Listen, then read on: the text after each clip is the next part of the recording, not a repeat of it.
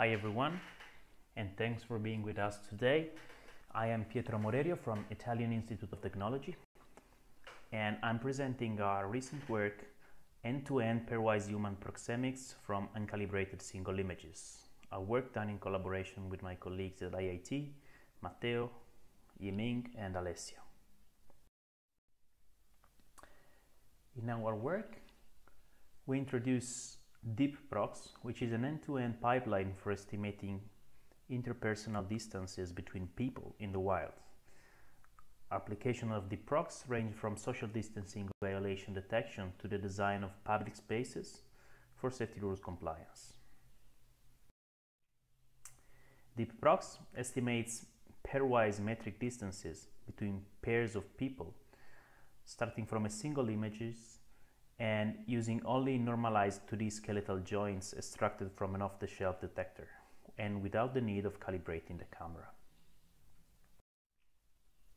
The intuition is that even without a context that is only with skeletal joints, even humans are able to reason about the relative distances between people by implicitly assuming that all the feet of the people lie on the same plane.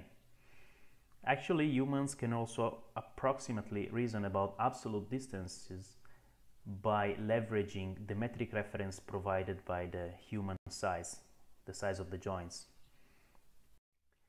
Our method relies on a standard off-the-shelf person detector which outputs skeletal joints in the form of 2D points. After normalizing them, they are fed to a pose encoder to produce person representation PI. People representations are then concatenated pairwise, and an additional neural network, which we call pairwise regressor, produces a representation Q from which we regress the actual metric distance between the couple of people. Ideally, the representation Q should be independent from the camera position. This is because we do want to generalize to unseen camera configurations. However, this is not the case. In fact, from Q we are able to predict with high confidence both the angle theta and the height of the camera H. And for this reason, in the method, we introduce a self-calibration branch which aims is actually to predict H and theta. However, by inserting a gradient reversal layer in between the self-calibration head and the representation Q, we force the representation Q to be uninformative for H and theta. A bit of background on this. A gradient reversal layer is a layer in a neural network which behaves as the identity function in the forward and reverses and scales the gradient in the backward pass. This was proposed back in 2015 by Ganin and Lempinski for unsupervised domain adaptation, where features should be independent of the domain where they come from. You can see on the plot on the right the effect of the gradient reversal layer. So the red curves are the loss for the self-calibration head for H and theta respectively without reversing the gradient. So basically, setting lambda equals to 0, gradients are not flowing through the GRL, and the representation Q is only learned by regressing the distance, and the self-calibration head is basically detached from the network and can learn from the fixed representation Q.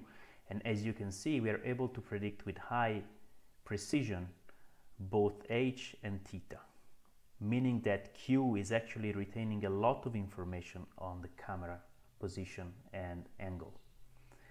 However, when we set lambda equals to 1, the gradients are actually flowing through the GRL, but with a reverse sign, which means Q is actually built to be independent of H and theta, uninformative of H and theta. And you can see the green curve where we are not able to predict anymore with good precision h and theta. Instead, the value is constant and the error is 2 meters for h and 10 degrees, 8 degrees actually for theta. We evaluate our pipeline on 4 datasets: EPFL Wild Track, Kitty, Oxford Town, and EPFL MPV. We compare against Monoloco, which is a method for 3D pedestrian localization from 2D images. We evaluate our pipeline both in terms of mean absolute error between predicted distance and actual distance, and in terms of F1 score for social distancing violation detection by setting a threshold of 1.5 meters on the distance. Here the protocol is one sequence out, so basically we leave one sequence out and we train on the rest and test on the sequence left out. So for sequence 13 of Kitty, for example, we train on the rest and test on 13. As you can see, we do outperform previous methods like Monoloco, even if Monoloco leverages the intrinsics parameter of the camera. And you can also see that the GRL almost always brings an improvement, with the only exception of EPFL and PV, where actually we have a decrease in performance, but as you can see, this is just 2 centimeters. Oxtown is quite a problematic data set because the camera position is very different from all of the other data sets, and people are very far apart, up to 30 meters. So the average error of 1.87 meters is actually not too much if you compare with the maximum distance there can be between pairs of people in this dataset. Also, we compare with a previous method for a visual social distancing violation recently published in WACV, and except for Oxtown, we outperform it. We also outperform Monoloco and a previous method for image rectification called autorect. Here are some qualitative results. As you can see in the video, we are estimating the distances between each pair of people. The algorithm is actually quite light and fast. For 20 people in the scene, which means 190 pairs, we only need 3 milliseconds for a single forward pass of the network, that is to predict all distances in the scene. Hope you enjoyed this work and hope to see you for some discussion at the poster session.